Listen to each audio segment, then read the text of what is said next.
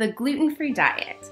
In this training video, nutrition experts affiliated with pediatric celiac disease centers and some kids with celiac disease will provide an overview of the gluten-free diet. They will discuss selecting gluten-free food products, reading food labels, and preventing gluten cross-contact. At the end of this video, viewers will be able to name the 3 primary grains that contain gluten, explain the reason for concern about cross-contact of gluten in foods, and identify gluten-free and gluten-containing food products. Let's get started. What is gluten? Gluten is protein in wheat, rye, and barley. Gluten is most often found in food, but it can also be found in medications, vitamins, and school supplies like Play-Doh, art supplies, and paper mache, even the ingredients used in a cooking class. People with celiac disease must avoid all forms of wheat, rye, and barley, and any derivatives of these grains. The following is a list of gluten-containing foods.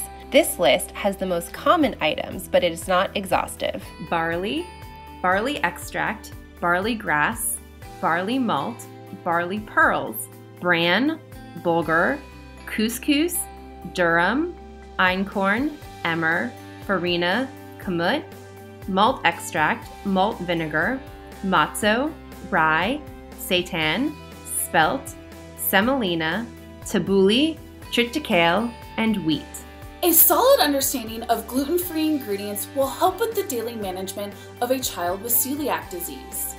In their natural form, fresh fruits and vegetables, eggs, meats, seafood, tofu, legumes, and unflavored dairy products are gluten-free. There are also lots of grains and other foods that are naturally gluten-free. The following is a list of gluten-free foods.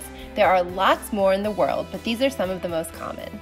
Almond flour, amaranth, arrowroot, bean flours, buckwheat, chickpea flour, coconut flour, corn, flax, garbanzo, guar gum, hominy, kasha, lentils, millet, nut flours, potatoes, quinoa, rice, sorghum, soy, sunflower seeds, tapioca, tapioca flour, teff, tofu, xanthan gum, yeast, yucca. But those are just some of the gluten-free foods in the world. Make sure you look at the gluten-free ingredients glossary for detailed descriptions of ingredients. What about oats? Are they gluten-free? Oats are sometimes gluten-free. Oats are naturally gluten-free. However, they are often exposed to gluten-containing grains during the growing, manufacturing, processing, and even transportation of these grains. Individuals with celiac disease must only use oats that are labeled gluten-free. Maintaining a careful gluten-free diet means avoiding any chance of cross-contact with gluten-containing products. Even a small amount of gluten in a child with celiac disease can make them feel sick. Being strictly gluten-free does not require a sterile 100% gluten-free environment. By taking a few precautions, it is possible to safely and cost-effectively store, prepare, and serve both gluten-free and gluten-containing foods in the same environment, and keep a child safe from gluten exposure. My mom washes things in the kitchen after my brother and sister eat gluten. She scrubs things just like she does after making chicken. Preventing cross-contamination from gluten in your kitchen is really similar to preventing cross-contamination and foodborne illness when you're preparing raw meat or chicken in your kitchen. So if you're preparing foods that contain gluten or someone eats gluten in your kitchen, clean the space with the same intensity and rigor that you would do if it had just been raw chicken on your counter instead of gluten-containing sandwich. Important strategies for preventing cross-contact with gluten. Good hygiene is key. Always wash hands and eating surfaces before consuming food. Always use clean pots, pans, equipment, and utensils to prepare gluten-free foods. Use fresh, clean water to cook gluten-free pasta. Squeeze bottles are the best method to prevent cross-contact with condiments like mayonnaise and mustard. Do not double dip in foods like butter, peanut butter, Nutella, and jam. Prepare gluten-free foods before gluten-containing foods. Store gluten-free foods on a shelf or rack above gluten-containing foods. Separate gluten-free and gluten-containing foods on salad bars.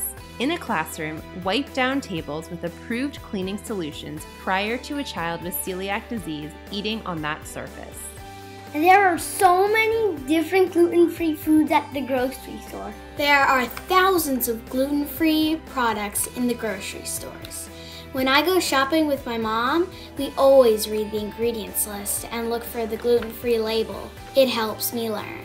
In 2013, the U.S. Food and Drug Administration announced the gluten-free labeling rule. Under this rule, if a product is labeled gluten-free, it is claiming that the product is less than 20 parts per million gluten. Remember, this rule is voluntary, so even if a product is not labeled gluten-free, it may still be.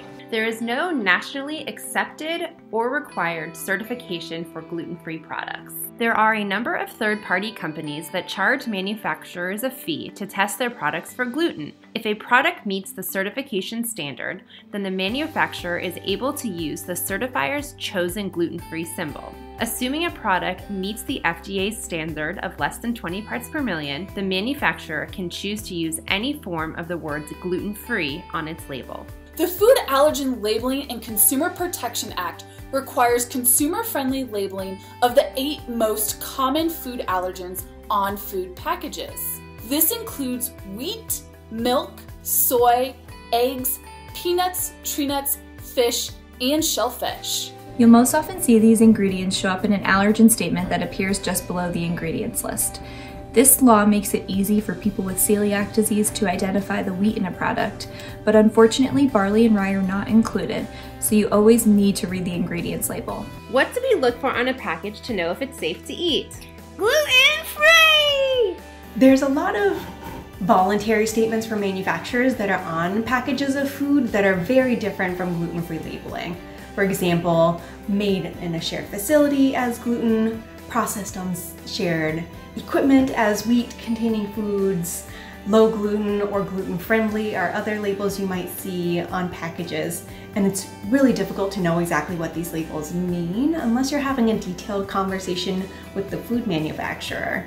Now, for children who have celiac disease, I do recommend choosing flour products or grain-based products that are labeled to be gluten-free when possible to prevent that risk of exposure to gluten. A gluten-free diet isn't a choice for a child with celiac disease. It's a lifelong necessity. By following the suggestions in this video, you will help kids with celiac disease manage their condition and prevent complications from ingesting gluten.